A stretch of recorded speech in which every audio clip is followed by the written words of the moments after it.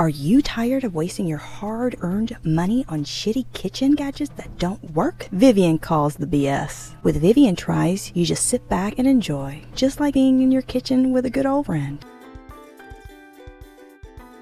Hello you guys, and welcome back to another Vivian Tries. On this Vivian Tries, I have for you another as seen on television product and a whole lot of other things, but today we are trying this thing, the modern way to open your jars, the Robo Twist.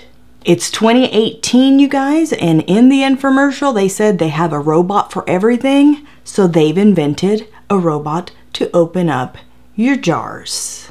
Shouldn't there be a robot for this by now? There is. Introducing Robo Twist. They said this thing can open up pretty much any jar. It's gonna help older people. It's gonna help people with weak hands. It's gonna help people with arthritis, muscle pain. This is the gadget for you. And if you look around my table here, you're gonna see I have all sizes and shapes of twisty tops that we're going to try to take off with this thing, because in that infomercial they said that you can have pretty much any twist top jar, and this thing is going to be able to open it. The robotic jar opener that easily twists off even the toughest lids. I found little ones, medium ones, big ones, hard ones, plastic ones, metal ones, all kinds. I have a feeling that it's not going to open up this guy. I have a feeling it might not open up this guy, and I have a feeling it's going to be slow as hell. You're gonna have to go do some other shit in your kitchen. I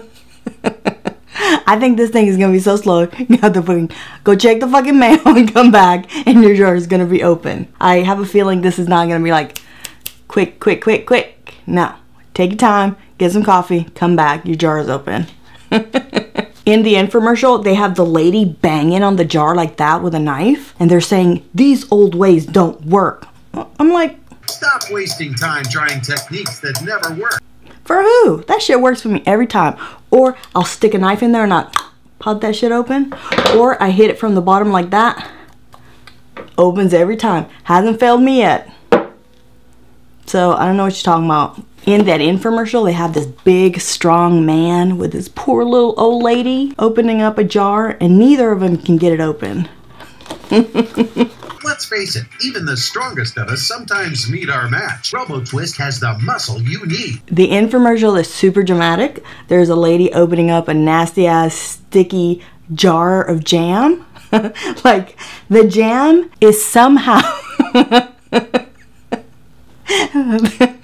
sticky jar of jam. Robo Twist gets it done. Who wrote that fucking commercial? The jam is on the outside of the jar, but the jar is closed. Somebody, did you not clean that shit before you put it back in your refrigerator? That's nasty. You don't need a robot gadget. You need a robot maid to clean your house. Because who the hell puts away their jam jar with literally jam around it? Come on now. Somebody did not think that commercial through. How about the jam ooze out after we pop it open, instead of having the jam on the outside of the jar before you even open up the jar? Come on, man. Do you know where that's from? That's my husband's favorite line. I copied it from him. He said, come on, man. I know he's listening to me film. And he'll be like, oh, you copied my line. I'm like, no, fool, that's from the ESPN people. That's not your line. Electric jar opener. Is this considered electric? Is that what we call battery powered stuff? We call them electric? Does it have a plug? I feel like if it has a plug, then it can be called electric. But if it doesn't have a plug, look at the size of this thing. It's compact for easy storage when not in use. So they said this thing is compact. That shit ain't compact. This would have been compact. This is not compact. You know what I'm saying? I'm just saying, right? Nobody thinks this is compact. Nobody thinks that. Nobody. There is a warning on the front of it. It says, when placing batteries in unit, Robo Twist will automatically reset to starting position. There's another warning in the front that says, do not touch moving parts while it's operating. Okay, because you're gonna jam your damn finger. It's a little bit of common sense. Okay, let's put in our batteries. Got it. Wait. Okay, batteries are in. How come it's not going back to the starting position like it told me? Maybe it's already at the starting position, huh? Because it's open wide. No? Okay, I don't want to touch nothing because I don't want it to do anything yet. I did put the batteries in right because I checked. Let me look at the instructions real quick. Set it down, press the button, and watch it work. So it's telling you to remove all paper or plastic like this guy right here. You got to remove it off your jar first. It has that warning again. Do not touch it. You don't need me here? Should I leave?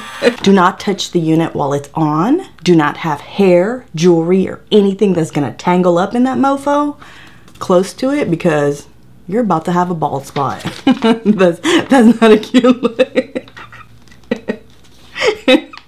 Could you imagine if your pearls got stuck in there, choked to death? The paramedics can go, what the fuck happened to this one? Murdered by the Robo Twist. That would be an embarrassing death. So keep your pearls clutched and up close to your body, not to the unit. Just take off the pearls. Let's get started with our garlic. Just place it on the top. Easy peasy. Grab your pearls, girls, and just push the button for 3. How come it turned on and I didn't even touch it? Is that gonna turn on in the middle of the fucking night? Set it down, press the button, and watch it work. Ready? 1, 2, 3, go. Okay, Vivian, that was only 1 second. First, the Robo Strong vise locks down tight. Then the powerful twisting action unscrews the lid. What the hell? Why isn't it going on its own? Oh, this little piece is loose, I think. Okay, come on now. Just like the infomercial. Robo Twist has the muscle you need. Fuck her. Okay, it's not super fast, but it's not too slow. This little piece here is not completely on. Okay, let's see. I'm gonna say this is a medium jar. I'm gonna say that one passed because it did. Let's try this one. It's a little bit bigger. Put it on top. 1, 2, 3, go. What?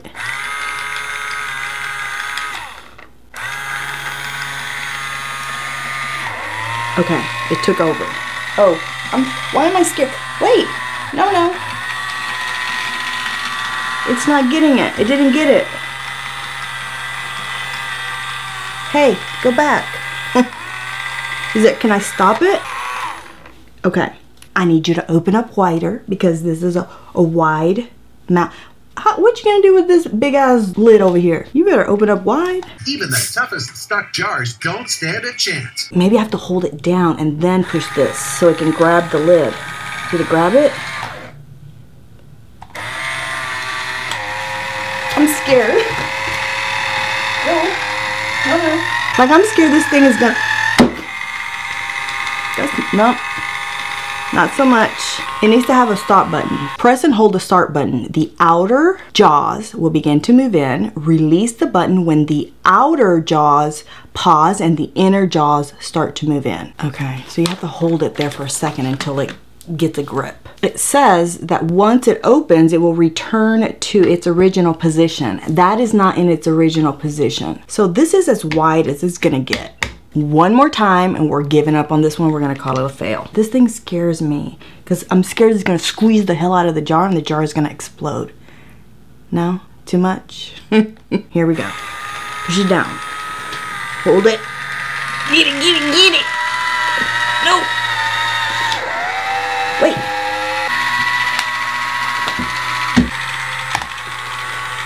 No. See, you need a button to turn it off. This part is annoying. A couple of design tips. I need a fucking emergency stop button like they have at the gas station, you know? You need 2 additional buttons. You need an emergency stop button in case my pearls get stuck. You need a quick release and rewind button. Because now I have to wait for it to close and open it. No, that's too much. That's too much. I done busted the jar on the floor and just said fuck it. Fat jar of gravy? Not a problem. That was a fail. So we have a pass and we have a fail. Let me see. Maybe. No. We're gonna leave that to the end so I can bust this open. That's what's gonna happen. And it also has the finesse to handle delicate jobs too. Let's try the salad dressing. We have to take off completely. Let's do that so I don't have any crybabies in my comments telling me I did it wrong. Put it on the top. This one should be easy peasy. Hold it.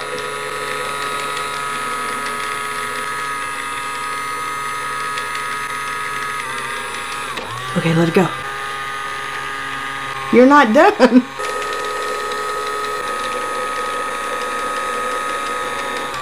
Okay. Come on, come on, come on. Ew. I'm scared. Yes. Why am I scared? Oh my god, I think it worked. Yes! It worked.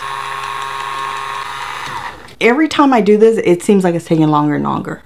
Let's see.